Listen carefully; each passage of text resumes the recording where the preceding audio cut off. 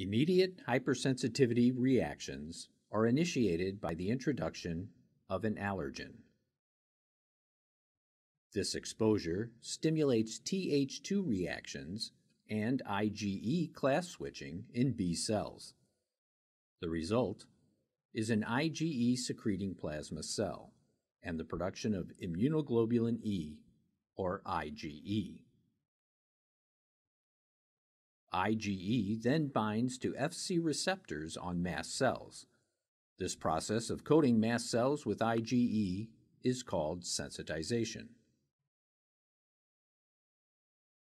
Subsequent exposure to the allergen activates the mast cells to secrete mediators that are responsible for the pathologic reactions of immediate hypersensitivity.